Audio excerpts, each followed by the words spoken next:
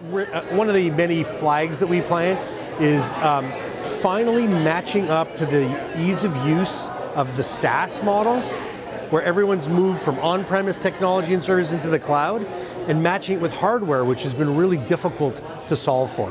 What we've done is we've made hardware as effective, and that's why we effectively own hardware as a service. And what that means for companies is they can forego the large CapEx expenditures that they're accustomed to making, the millions of dollars up front, then the IT services to build it out, and then the inability to innovate and maintain it effectively.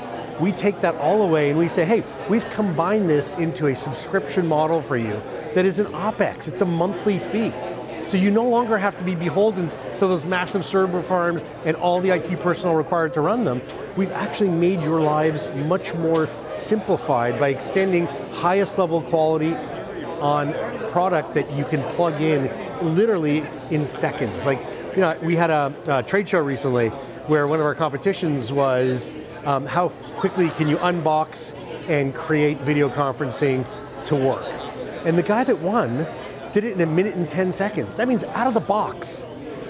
Downloaded our app, entered the code, and went from 0 to video conferencing in 1 minute 10 on the highest end hardware in the marketplace with our software. So what that means is we've changed the game. We've really made it so the realities of today's use case are matched by the Highfive capability set as opposed to tethering to the past.